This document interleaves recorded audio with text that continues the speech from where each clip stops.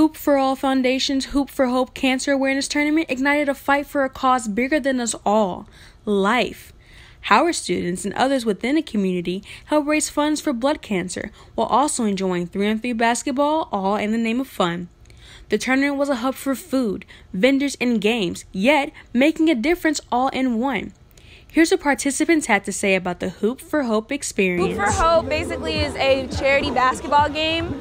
They cater to cancers. This year is blood cancer. So we have these teams playing. Each team had to pay $50 to get their team members in to play the game.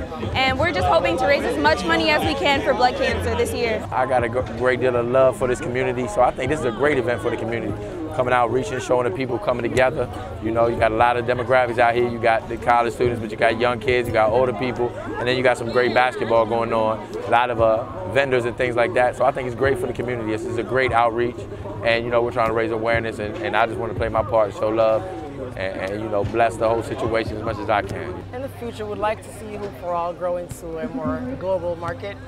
So right now we're expanding domestically. We've started our ambassador program.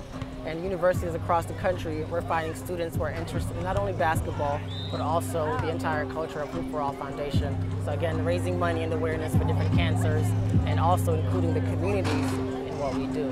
What an experience it has been here at Hoop for Hope. Now, there are so many ways to fight for a cause, but I think basketball might just be my favorite one. Keep it locked right here on Spotlight Network for more sports coverage. Savannah Samuels, signing out.